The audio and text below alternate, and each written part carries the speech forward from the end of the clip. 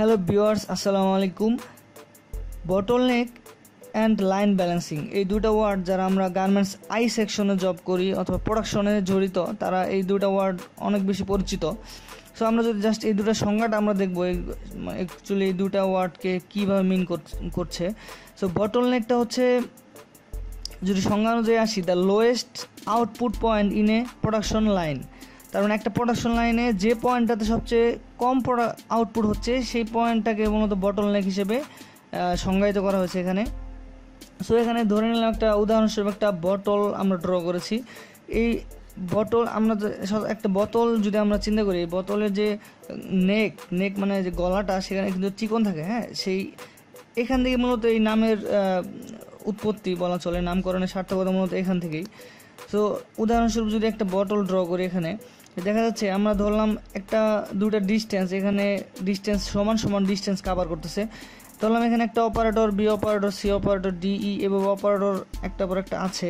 So এই অপারেটরটা 100 piece প্রতি ঘন্টায় দিচ্ছে প্রোডাকশন, বি সেমভাবে 100 পিস, সি সেমভাবে 100 পিস, ডিকে দিচ্ছে, ডি ইকে দিচ্ছে, এফকে দিচ্ছে। এখন দেখা যাচ্ছে এ বিকে, বি সিকে, সি ডিকে সমান সংখ্যক প্রতি ঘন্টায় প্রোডাকশন দিচ্ছে 100 পিস করে, বাট ডি সেই সেম আওয়ারে 90 পিস দিচ্ছে ইকে। তাহলে দেখা যাচ্ছে এখানে যে ডিস্টেন্সটা ছিল এ বি সি ডি, এখানে সবাই 100 পিস করে দিচ্ছে সবাইকে। তার মানে একটা ইউনিফর্মলি প্রোডাকশনটা হয়ে আসতেছিল, বাট ডিইকে 90 পিস দিল। তাহলে সেক্ষেত্রে কী ঘটলো, প্রতি ঘন্টায় 10 পিস করে প্রোডাকশন কমে যাচ্ছে। তাহলে 10 ঘন্টায় সে 100 পিস প্রোডাকশন এখানে জমা থাকবে, এখানে দ্যাট মিনস এখানে স্তূপ আকারে জমা হয়ে যাবে। সো এই যে একটা প্রসেস ঘটলো, এখানে ডিস্টেন্সটা কিন্তু আমাদের কমে গেলো। দ্যাট মিনস যে ইউনিফর্ম ফ্লো ছিল এই ফ্লোটা কিন্তু আর থাকলো না, এখানে আলটিমেটলি নেক ফর্মেশন হওয়া শুরু হবে এখন। দেন আবার 50 পিস দিল, হয়তো এখানে কোনো ক্রিটিক্যাল প্রসেস আছে অথবা মেশিন প্রবলেম অথবা কোয়ালিটি ইস্যু আছে, সেক্ষেত্রে সে 100 পিস দিতে পারলো না। আগের প্রসেসের অপারেটরটা যত পিস প্রোডাকশন তাকে দিল সে তত পিস দিতে পারলো না, সে দিল 50 পিস এফকে। তাহলে আলটিমেটলি আমাদের কিন্তু ডিস্টেন্সটা কমে যাচ্ছে, প্রোডাকশন ফ্লোটা কমে যাচ্ছে। তার মানে আগের জনের চেয়ে 40 পিস প্রোডাকশন কম প্রতি ঘন্টায়। সে 10 ঘন্টা যদি লাইন চলে তাহলে 400 পিস এখানে স্তূপ আকারে জমা হবে। দ্যাট মিনস বটলনেক হবে এখানে এই পয়েন্টটাতে, যে একটা নেক ফর্ম হয়ে গেলো। আগে ছিল একটা নির্দিষ্ট কাভার করছিল ডিস্টেন্সটা, বাট এখানে একটা আলটিমেটলি নেক ফর্ম হয়ে গেলো। কজ এই 100 পিস কিন্তু এখন আর আউটপুট হচ্ছে না, টাইম টু টাইম 50 পিস হয়ে গেছে। তার মানে কমে গেছে, ডিস্টেন্সটা কমে গেছে, একটা নেক ফর্ম হয়ে গেল। ঠিক এই পয়েন্টটাকে বলা হয় মূলত নেক point. That means bottleneck point হচ্ছে এটা।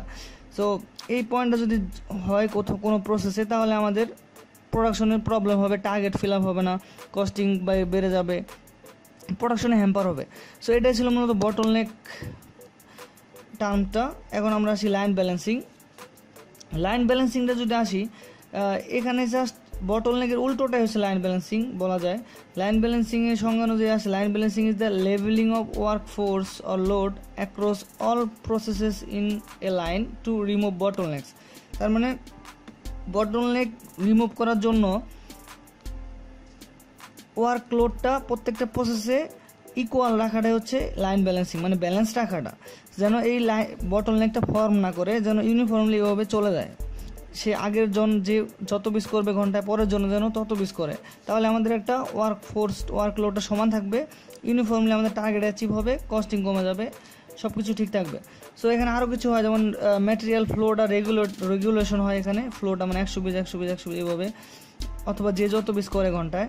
মিনিমাইজ স্ল্যাক টাইম, অলস টাইমটা কমে যায়, মানে আইডল টাইমটা, অথবা ওয়েটিং টাইম, মানে একটা অপারেটর আরেকটা অপারেটরের জন্য ওয়েট করবে না, যে বডি দিবে তারপরে করবে এরকম না, একটা ব্যালেন্স থাকবে।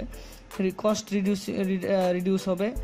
ম্যাক্সিমাম আউটপুট আর সার্টিন টাইম, একটা নির্দিষ্ট সময়ে ম্যাক্সিমাম আউটপুট হবে। এটাই মূলত লাইন ব্যালেন্সিংয়ের অ্যাডভান্টেজ। সো ভিউয়ার্স, বুঝতে পারলাম বটলনেক এবং লাইন ব্যালেন্সিং মূলত কাকে বলে এবং অ্যাডভান্টেজ ডিসঅ্যাডভান্টেজ। ভিডিওটা ভালো লেগে থাকলে অবশ্যই লাইক, কমেন্ট, সাবস্ক্রাইব করবেন। ভালো থাকবেন সবাই, আসসালামু আলাইকুম।